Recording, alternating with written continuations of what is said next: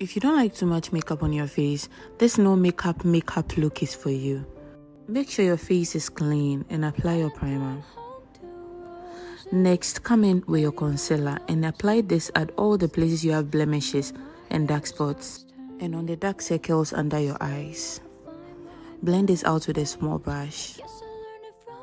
Next, come in with a lighter concealer and use this to highlight your face.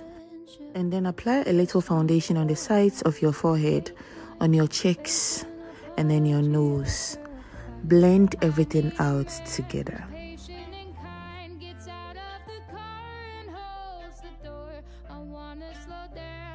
Now, come in with a setting powder and set all the places highlighted earlier. Next, apply your bronzer on the sides of your face and the sides of your forehead. And then your blush on your cheeks. Set your face with a setting spray. Highlighting your nose is optional. Apply your lip gloss and you are good to go.